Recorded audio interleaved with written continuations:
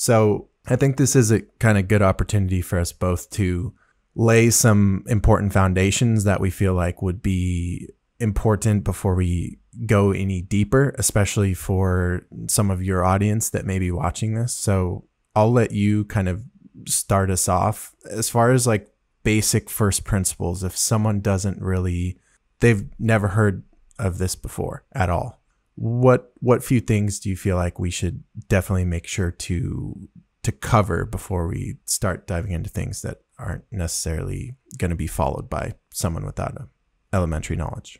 Yeah, this topic is it's such a huge topic with so many mind-blowing implications that you do kind of have to lay the groundwork first before you get into it, or you'll lose people. And I think let's go back to what we just said about how we all know something's wrong with the world we live in, but what is that? What is the thing that's wrong?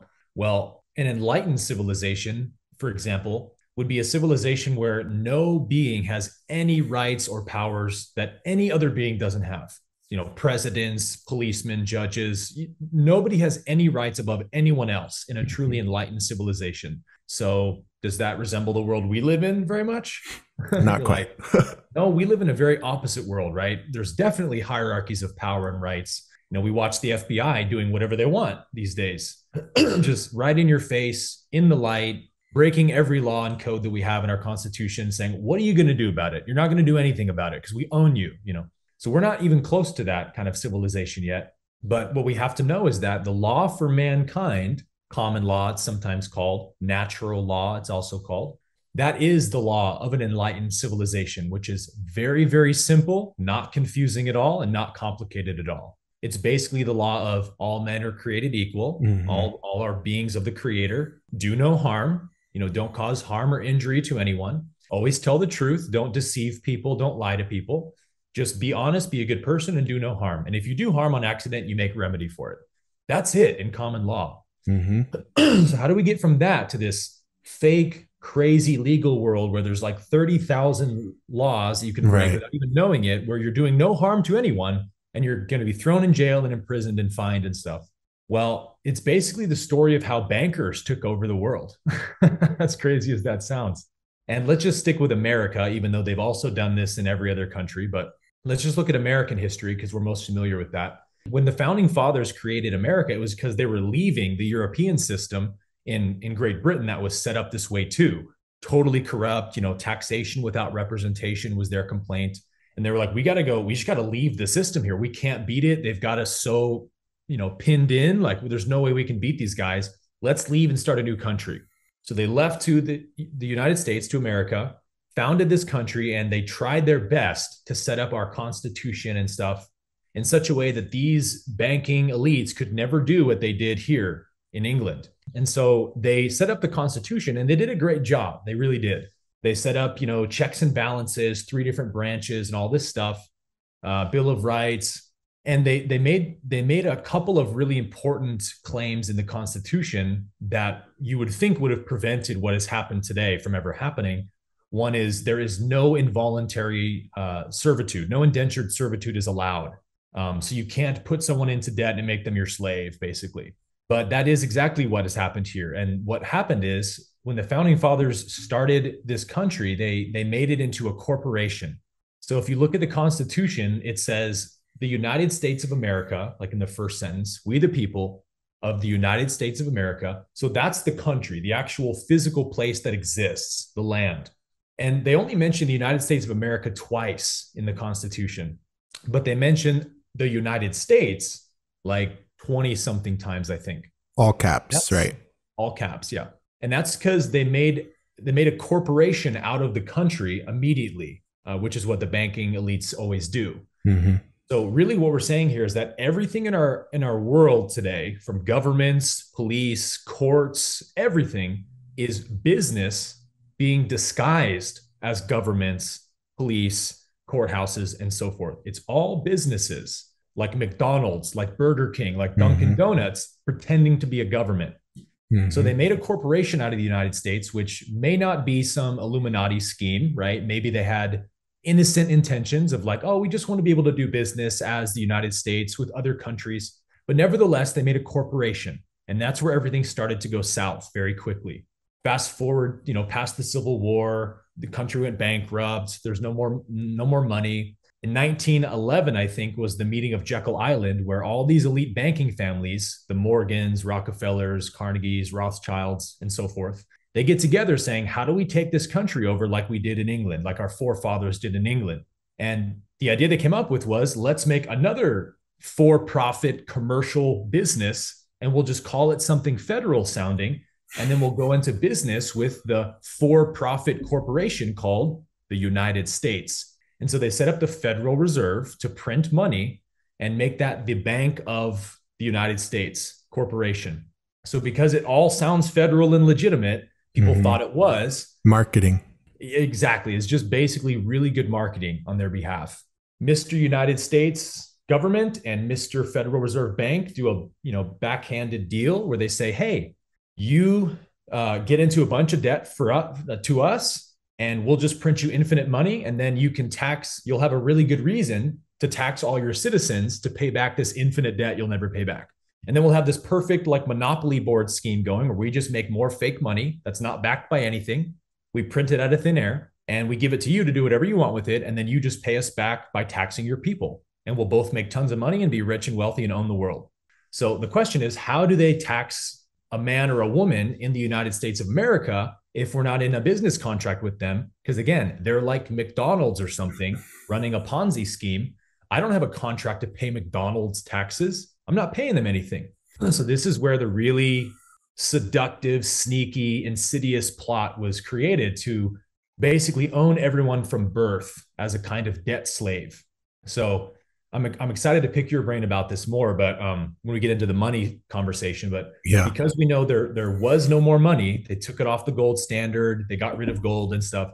There's no money in circulation anymore. It's all debt notes. So what actually has real value anymore? Well, it's people, right? People have value because we, a man or a woman, have jobs, create things, take out loans, do business deals, buy things, on and on and on, build properties. So a person, a man or a woman, rather, not a person, a man or a woman has a people. As weird as it sounds, it's a people. Yeah, the person is the dirty term that they use to get you. But so what they do is they make, just like they did with the United States of America, they make a fake corporation out of your name at birth. And whenever you see your name in all capital letters, that's the fake business they created out of your name. So literally, the Federal Reserve has a Dun & Bradstreet number. They're a private for-profit business, and they print our money as a country. It's so mind-blowing. Likewise, the United States is a business, not a government, with a Dun & Bradstreet number. It's a trust, right? So they make a business out of your name, and they trick your parents into signing it on the birth certificate, because in the fine print, it's basically saying this whole estate is now property of the United States Corporation. And from that point on, they basically just trick you into representing this legal fiction, all capital letters out of your name, because, hey, you're none the wiser. You see your name on the paper, you think it's you, and you say, yep, that's me, and you sign away. Well, what they just tricked you into doing is entering a business contract with them, because that's the only way they can get you into their fake monetary system. Because otherwise, you're a free, divine, sovereign being who has no obligations to anybody but God. So they have to deceive you into thinking you're that corporation. And then tying it back to the more spiritual and biblical frameworks that you were talking about in the beginning, where you were explaining how common law only has a few tenets, and that came from God's law. And how did we go from that to all of this? I think that that's a perfect summary that you just gave of, it doesn't happen overnight. It's a very slow, gradual process. And the way that they do it is words. This is why when you get into law, one of the first principles you need to start with is what's called etymology. As you can see, I have multiple Black's Law dictionaries here. I have a dictionary of word origins, and I have a banker's dictionary, and then I have the Holy Bible. These are all commerce books. Yep. I'll say that again. These are all commerce books. The Bible is how I learn commerce. So I love all the similarities, and this path of law, I always tell my students, it's shadow work. Totally. It's so similar to shadow work. You meet aspects of yourself. You run into the illusion of, you know, like at certain levels of consciousness, when you get high enough up there, you reach oneness, right? Like I'm sure you teach all about that. At a certain level, there isn't me and Aaron. There's just I. The one. There's just essence, whatever name you want to try to put on it. There's just one. This same thing happens when you start engaging in commerce or you start trying to battle these entities or fight the system. Guess who you're fighting? Yourself. That's shadow work. You can try to get mad at Biden. You can try to get mad at the system. You can try to fight the IRS. Like, this is you.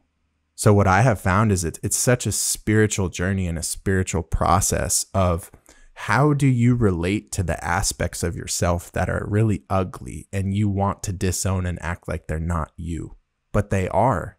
Because if we agree that all is one, then I created this.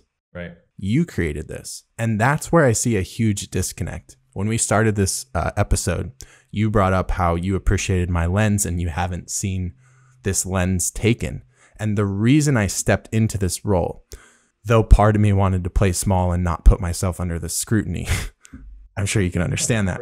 Most don't come forward with this stuff. The reason I chose to step into it is because I don't see really hardly anyone in this space teaching from an experiential and embodied understanding that there's nothing out there that you're fighting. It's you. And most of the space, if we go to like one of my favorite frames of the world, which is David R. Hawkins' levels of consciousness, he was able to actually calibrate consciousness on a Hertz scale. Beautiful body of work.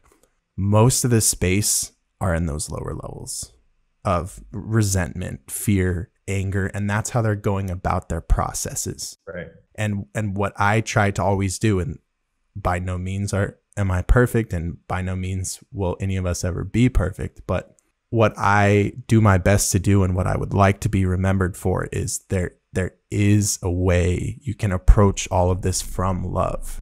You can both acknowledge the truth of how the Federal Reserve was created. You can acknowledge this elaborate, like we can go super deep tying in the media and how Rockefeller started the education system and how he funded the medical system. And we can tie everything together, and that can just make you so angry. Yeah. Or you can tie all of that together and still return to love and realize this is your own shadow work. There's no protesting out there that you need to do. Right. There's parts of yourself that you need to integrate. Yes. So good, man.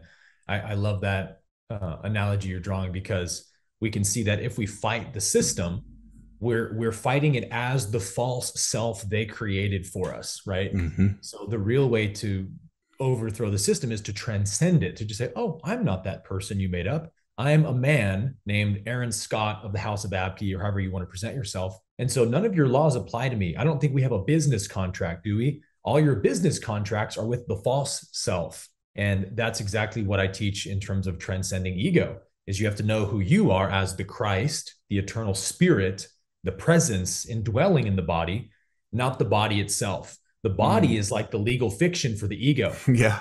If it makes you think you're the body, then you did all those bad things in the past. You're guilty for those past things because the body did it and you're the body. And so we do this shadow work to revisit those past things and correct them with the right perception of, no, I am love. I am pure spirit. I'm eternal. And that's what we're doing when we correct our status legally or lawfully as well. We're basically going back and correcting the record. I wasn't that fictional self who did those things, who got into those contracts. I am a man, a sovereign being. And so here's what's really amazing in terms of the empowerment aspect of this to me, is that going back to what we said about how only people have value because only people are real. A corporation can't actually sign a contract with anyone.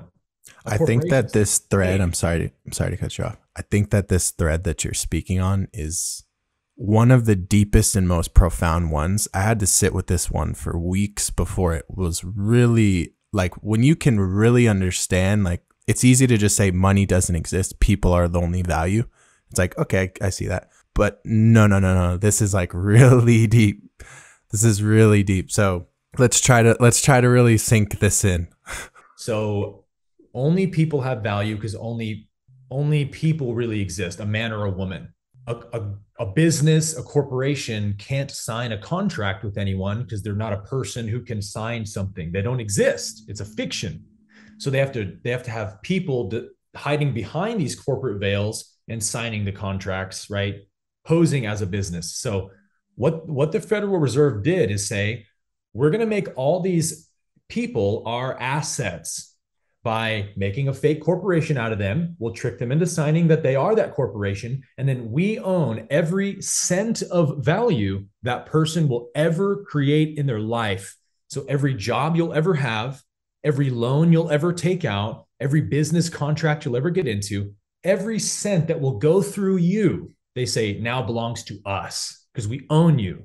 So every person is assigned at birth, every man or woman is assigned a certain dollar value by the Federal Reserve. And some people say it's like 17 million. Other people say, no, it's like 100 million. Right. We don't know for sure, but we know it's a lot of money because people write off millions of dollars of debt with their birth certificate once they figure this out. And it's like infinite supply of money. So you from birth are assigned a dollar value in a state, so to speak, that the Federal Reserve says is ours. And they don't tell you about it. So then they make a trust. They set up a trust out of the government corporation. There is no government. It's just a business called the United States. That's the grantor of the trust, the creditor. And then the legal fiction of your all capitals names, they make that the trustee.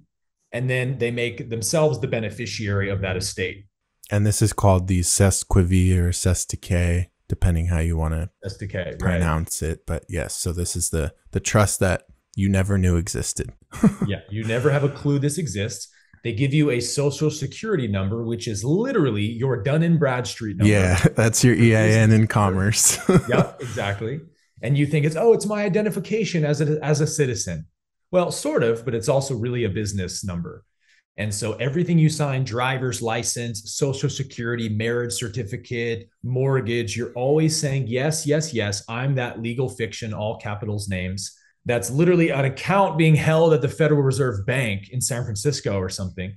And so then every time you take out a loan, this is the mind-blowing part, banks don't have any money because there's actually no such thing as a bank. You know, when you hear the word bank, what do you think of? Oh, a place that holds money for people. That's not what a bank is. That's what they pretend to be. What a bank is a fake business that creates money out of thin air by loaning money that doesn't exist. So you say, hey, I want to buy a house, $100,000 loan. The bank says, no problem. They call up the Federal Reserve and say, hey, we need $100,000 to be taken out of, all capitals, Aaron Scott Abke's Social Security account. So the feds write the money out of thin air, give it to the bank gives it to you. So they just loaned you your own money from your own estate that you don't know exists. And then they say, now you have to pay us back for this loan over the next 25 years or whatever the mortgage is. And you're actually going to pay us back with interest. So you're going to pay us back your own money. And then sometimes up to 4 or 5x. We call that triple dipping. Right. Triple dipping you, man. And you're none the wiser for any of this because you don't know who you really are. Right. So when people figure this out, what they do is you correct your status on the public record through some kind of affidavit, declaration of status. You say, I am a man named Aaron Scott. Apparently there's no last names in common law. It's the house name you were given. Question for you on that. Go for it. Would you consider something like a revocation of election status correction, or would you consider that different? It's definitely a record of status. I don't know if it's enough to like really hold up in court, but I've submitted a revocation of election because again, taxes are voluntary. So they opt you in when you say that you're that legal fiction business they made out of your name. But Aaron, you're going to go to jail for tax evasion. If you say you're the business, you better believe you are. A man or a woman can't be imprisoned for a business contract. Only all crimes are commercial, guys. That's one of the most important things you can understand. If all crimes are commercial, whatever it is you think you would get in trouble for, that's not you. So the people that go to jail for these things, that tells me they seriously lack financial literacy, and they're also trusting the enemy who works for the bar. we could get into that. But you're asking your oppressor for freedom advice. That's the way I explain it to our students.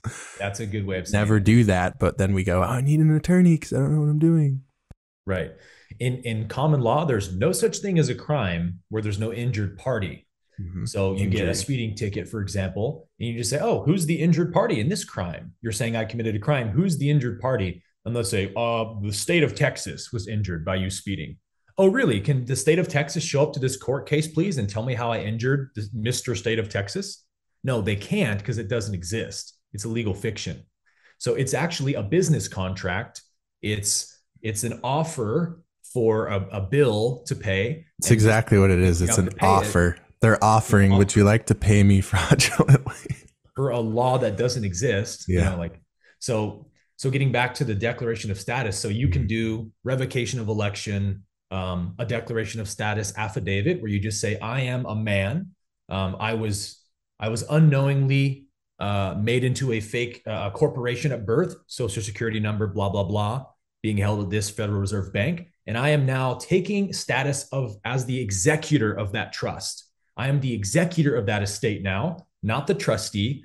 I'm the executor and the beneficiary. So all the money that's attached to this all capitals name belongs to me now. Who is going to come into this court and rebut my claim? Does anyone have evidence to the contrary? Who's the claimant saying that I am not a man who owns this estate? And guess what? Nobody's going to show up and say, no, I own that estate, because a government doesn't exist. The United States corporation can't show up and contest you. No one's even going to try to contest you because they're going to admit and show the cat's out of the bag that this is a rigged system. So if you know who you really are and you declare your status, you can take back that trust and say, no, the Federal Reserve is no longer the beneficiary of my estate. I'm the beneficiary. And who's going to protest me? Nobody, because it's all fake. And so from that point on, and it's a little more complex than this with the legalese, but if you have debt you owe to a bank, remember, it's all money out of your estate that they took from your estate and loaned to you. So people are now going into court and discharging, and that's a key term, not paying, but discharging all of their debts through their birth certificate by saying, yeah, take it out of my estate, no problem. And because it's all just business, the courts just want to get paid. The banks just want to get paid. Nobody really cares what's right or what's true. They just want money. So you're just doing business at that point, saying, this is my estate. Sure, take it out of my estate. It's mind-blowing. That is mind-blowing. So there's a few different threads that I want to go a little bit deeper on that I kind of noted down as you were talking. Super deep. So excellent explanation, by the way. You really know this stuff. So I'm stoked for your audience to hear this from you as an intro. So you were bringing up this concept of banks, right? And what came to mind is this notion of, I think it's really important for the audience to understand. So you're talking about, we have this birth certificate, we have a sesquiv that started basically from birth, and this is traded on the publicly traded markets, just so you guys understand. Yeah, and so that's a serious rabbit trail. And I've posted a website before where you can look up all the entities leeching off of you. That's a whole other thing. Because when I was talking about triple dipping, have you seen this website? I have, yeah. So when we want to talk about double, triple, quadruple dipping, whatever, so these entities will leech off of your social, get what they would like, and then resell it sometimes for 2, 3, 4, and that just is like a continuation. So we just have no concept of like the amount of debt out there, like how this actually plays out. But I don't think that part's important. Can I interject one thing there? Yeah. What you're saying is this simple. If you had $100 million in your floorboards of your house and you had no clue it was there, and all your neighbors knew it was there, and they knew you didn't know it was there, what do you think's going to happen? Somebody's going to sneak into your house and take your money and go sell it on the stock market and trade with it. Like, that's all that's happened to your estate, really. Yeah, that is all that's happened. It exists, and they do. Mm-hmm. So this thing has been growing because it has been on the market. It's like an investable equity, if you will. And at the same time, it's being leached off of the same way that people refi their houses, if you want to think of it in that way. So equity grows, but then it's being leached off of. I want to make sure to touch on the spiritual connotations here, because like you're laying an excellent like general common law foundation. And then I'm seeing all the etymology things pop up that I think is super cool. And especially if you're at all spiritually inclined, it's going to click for you right away. So when you understand that all debt and all credit comes from your social, all credit comes from your birth certificate, right? And Aaron laid that out beautifully, how it's coming from your sesquivie. So let's try to follow along. So there's a sesquivie with a ridiculous amount of value tied to it. Anytime you've ever been lent something, leased something, financed something, or even signed something contractually, that entering of your social security number, either writing or typing it into the contract, and that signing of your wet ink signature or now digital signature, those are the two things that actually created the value in that transaction. And that is where it starts to get even deeper spiritually. So if we look at the etymology of the word corporation, and by the way, guys, there's a free etymology dictionary. You should have the app on your phone. It's a game changer for just day to day. And then you can also just go to, I think it's like Eddy online or something, but just look up etymology dictionary, you'll see. So if you look up the etymology of corporation, you'll see that it comes from two root words, if you're not already following: corp and oration. Corp is coming from corpse, dead. Oration, if you think of like a great orator, is speech or speaking. So a corporation is dead speak. A corporation is a dead entity. So let's go a little bit deeper, because this is where it ties into the spirituality. Aaron's been touching on repeatedly, so I want to make sure this doesn't get glanced over. They have no life without us. He didn't say it like that, but that's what I'm getting to. This notion of people are all there is in terms of value. Money's not real. Corporations, you now know, are dead. So I want you to think of corporations as zombies, the walking dead. And what do they need to feed on? You got it. They need lifeblood. And what is lifeblood? Credit. And who has the credit? Only people have credit. And so this is where it comes full circle to an understanding. Banks need you. They can't survive without leeching your life force. What is your life force?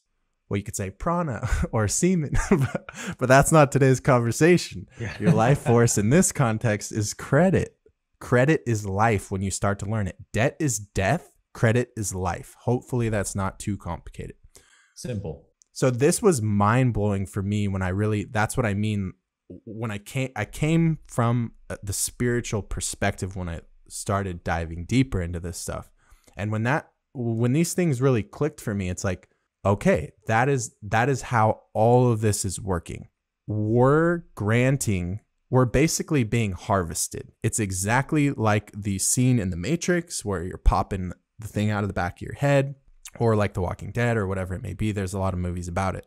But humans labor, but it's deeper than their labor, because what allows them to have labor or to practice labor is their life force. So we're literally being harvested. Our life force is being harvested, and it's done through all really sleight of hand and mastery and manipulation of words. So that's why I'm always bringing things back to the words, because there's really no point in diving deep in trying to understand any semblance of common law, contract law, consumer law, UCC, if you don't have the base of the words, because you're going to read sentences and you're going to be like, oh, okay, I get it. You think you know what they're but saying. You don't know what those mean. You have to assume that what you're reading is Mandarin, and you have to break down each word at a deeper level. So I just wanted to make sure to touch on that, because there's this notion of when you can really understand how that part works, you understand, like Aaron said multiple times, understanding who the fuck you are,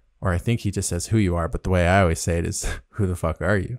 Because it's deep, and this brings us back to our God-given birthrights, and it brings us back to that powerful creator energy of realizing, like, you're not being oppressed by the banks. You're not a victim. Yeah. Like there's such powerful connotations here of taking your power back when you realize, like, you're the original creditor. You're the creator here, right? Co-creating with God, and you're the one with all the credit and all the life force. And it all comes back to words if you want to understand that.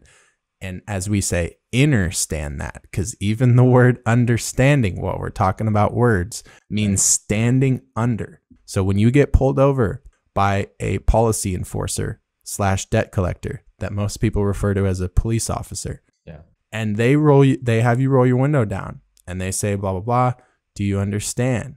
And you're scared and you say, yes, officer. You just said, I stand under you. That was a verbal contract that you just not only gave them authority over you, but basically in so many words without needing to say it, said, I'm a statutory U.S. citizen and I'm under your jurisdiction. Please rule over me. Right. And that isn't how it works, because when you're dealing with natural laws, and when you, even from a spiritual perspective without law, one of the primary teachings of spirituality is that there is no such thing as hierarchy. No one is better than anyone else. Right. So there's a disconnect when you're a spiritual being and you're operating in a system where you're answering to another man.